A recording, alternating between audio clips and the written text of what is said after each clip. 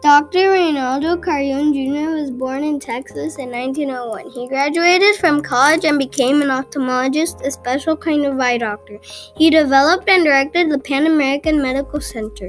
During World War II, he opened a medical clinic in India to serve elderly and disabled people. He helped create a community hospital in India that is now called John F. Kennedy Memorial Hospital. He was awarded the Mexico's Order of Aztec Eagle for a lifetime achievement to the improvement of inter-American relations. He helped the Mexican-American community by providing people with scholarships to go to school. He had donated over $100,000 to College of the Desert to be used for scholarship. He has a school named after him called Dr. Reynaldo Carreon Jr. Academy. Dr. Reynaldo Carreon died in India in 1991.